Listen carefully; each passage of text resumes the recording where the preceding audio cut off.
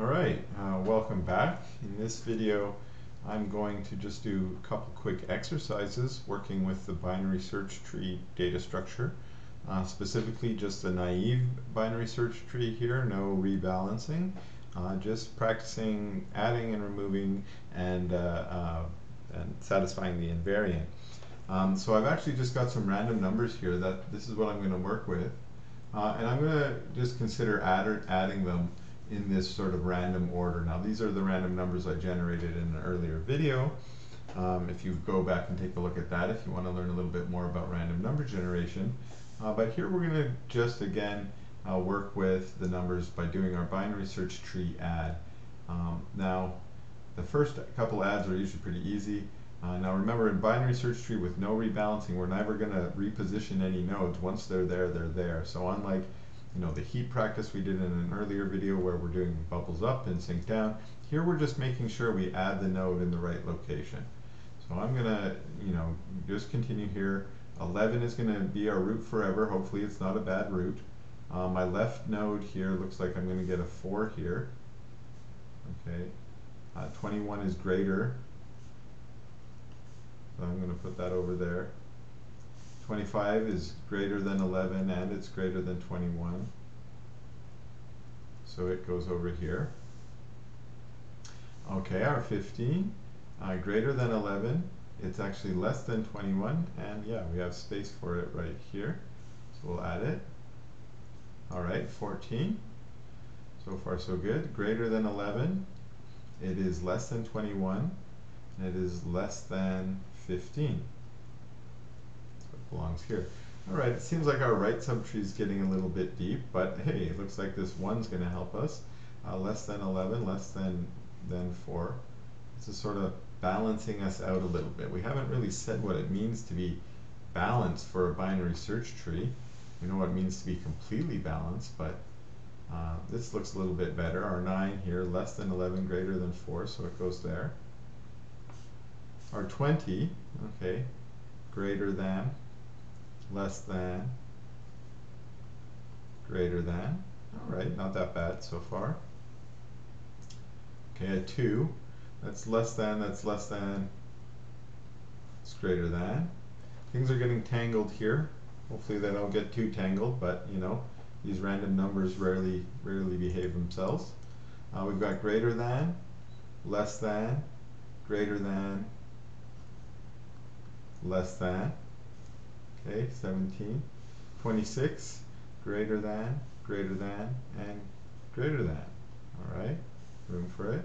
Notice there's always room for it. I don't really need to say that because there's always going to be a position where it belongs. We just need to find where it is. So let's go. We just did 26, so let's finish our last 4 here. 13, we got greater than, and again, right here, belongs. Okay, like I said, there's always one place where something belongs.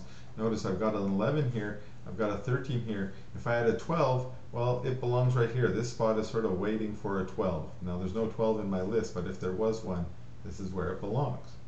Okay, 7. Less than, greater than, less than. Okay, we're getting a little clogged up here, so I'm being careful. 24, greater, less. And finally 30, greater, 30. So as you can see, adding is not too difficult. Searching is straightforward, so I'm not going to really practice that. You will maybe notice a couple things. Okay, first of all, remember minimum is going left all the way.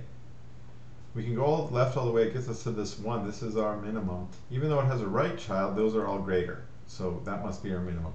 Maximum is right all the way, so that's our 30. Okay, and then also remember our in-order traversal: 1, 2, 4, 7, 9, 11, 13, 14, 15, 17, 20, 21, 24, 25, 26, 30 gives it to us in order. Okay, the other thing that I want to talk about is about the depth. So let's take a look at our depth here. First of all, usually I like to do zero-based depth. So if we're going to do zero-based depth here, first of all, what depth are we at? 0, 1, 2, 3, 4. It looks like we have depth 4. Now, we might ask ourselves, is that good? Well, what's the worst? Well, maybe you can see I got 404 here. There's 16 nodes here. So with a 0 base depth, my max is 15. That's if I just went 1, 2, 4, 7, and so on, all the way down the right-hand side. One long pole will give me 15. Now, of course, I got these in random order, hoping that it wouldn't give me that. So one answer to the question, is 4 good, is, gee, it's a lot better than 15. That seems pretty good. Okay, so far, so good. I'd say, yeah, I like it. Okay, but then the question is it the best? Or in other words, what's the min then? What can we do for the min? Okay, and again, how many nodes do I have here? I have 16. And actually this one, I mean, the answer, is it good? Yeah, it's pretty good. We can probably look at it and see it's pretty good. There's not too many spaces that are not filled in. In fact, there are 2. I'm going to put a little question mark here, a little question mark here. If I move, say, these 2 up there, we would still have to put one of these nodes down on this level. And that makes sense because for this depth, if we had depth 3, the maximum number of nodes we could have would be 2 to the n plus, or so let's say d, plus 1 minus 1 equals 15. The most number of nodes we could fit in that depth is 15. We have 16 nodes. So depth 4 is not just good, it's actually the min, it's the best. So we've actually done pretty good here. We've got lucky. All right, what I'm thinking is, what happens if we add these nodes into a different order?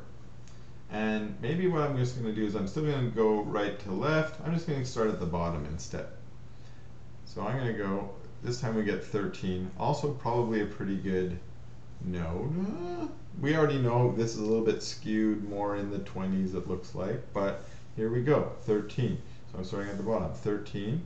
To my left, I'm going to put a 7. Maybe I'll scratch these as I go.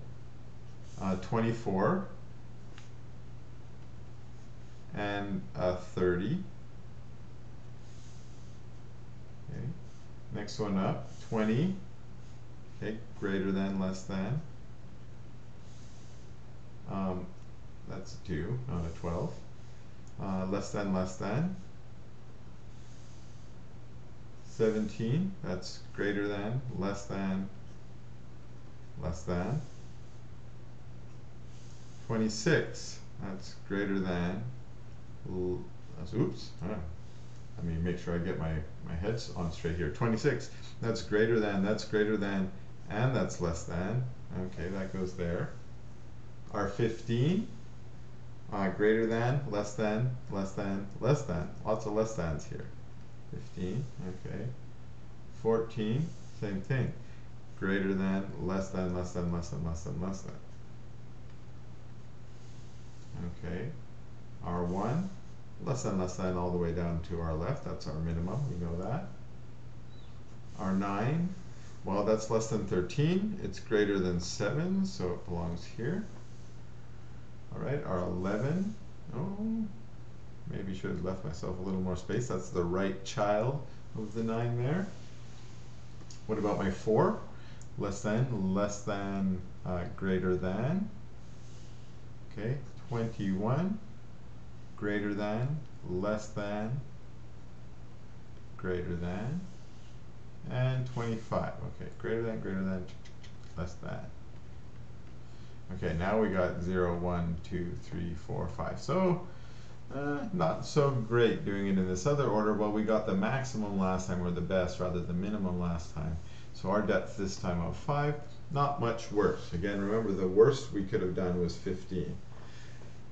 One of the takeaways I want from this quick little couple examples is, even though the worst case depth for our binary search tree is going to be order n, if the order that we add our elements in is random, usually, and I'm going to wave my hand at this a little bit, but we can do some math, the expected depth is log n. It's actually not base 2, but the constants don't matter, remember. So the expected depth of our binary search tree will be very close to this good one if you add them in randomly. Now, of course, there's a chance that though you get an unlucky random ordering and you get one of these order n, but most of the time you'll get log n. And you can practice this if you like, using a random binary search tree. You can just sort of randomly generate over and over again and see what kind of depths you get given your random numbers. And it's very rare that you're going to get a real deep one like 15, and it's very common to get, you know, getting exactly 4 might be a little tricky in this case. Well, not really in this case, because we have 16 nodes. It might make it a little easier to hit the target. But getting you know 4, 5, or 6 as your depth, probably really common if you do it. Okay, so that's practicing some of our adds. Maybe let's just take a moment to practice some deletes. All right, let's start with this node, and I don't know, I just picked random. I thought, hey, let's get rid of this 20. Okay, so this 20 is a node that has 2 children. So what are we going to do in this case? So if we want to delete the 20, we need to promote some respectable alternative. Now it's going to be either the largest in the right, looks like it's the 21, it's the only one in the right, or the smallest in the left, which I just said that backwards. It's either going to be the smallest in the right, which is the 21, or the largest in the left, which is the 17. Now actually, because I'm a little lazy here, I'm going to promote the 21. It looks like it's going to be easier, like this. Okay. Another real easy delete, maybe I'll delete out my 9 here. I'm just trying to clean things up. If I want to delete out the 9, what happens? Oh, this 11 gets promoted into its position. All right. Okay, this is fine. Maybe I'll do one more. I could delete out my 17 here. I want to delete out the 17 now. I would have to promote out the 15 and the 14, which I can just do like that. Okay, but then let's try something else then. Let's say, okay, let's go for the kill. We'll delete the root. We want to delete the root again. We want to find a suitable replacement.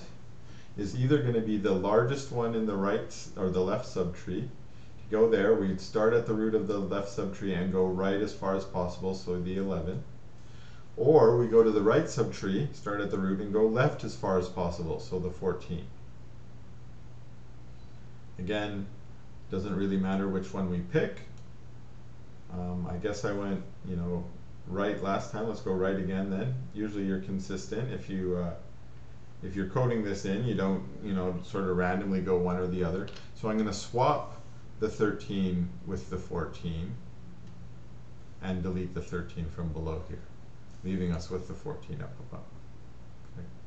Again, maybe let's do one more time. Let's try and delete out the 24.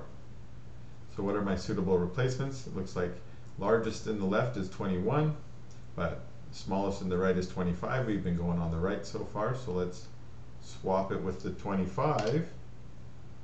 We'll go 25 here. We'll put the 24 here, but again, then we delete it, so I'm just going to delete that out. Okay. So when working with our binary search tree, again, we want to practice working with our adds, we want to practice our deletes, and then we want to be conscious of the depth of the tree as we're working with it, and just thinking to ourselves, is this a tree that's closer to that linear maximum depth, or is it closer to that nice squat logarithmic minimum depth? All right, thanks for watching, and in the next video we'll take a look at rebalancing self-balancing binary search trees. So once again, thanks for watching, and we'll see you in the next video.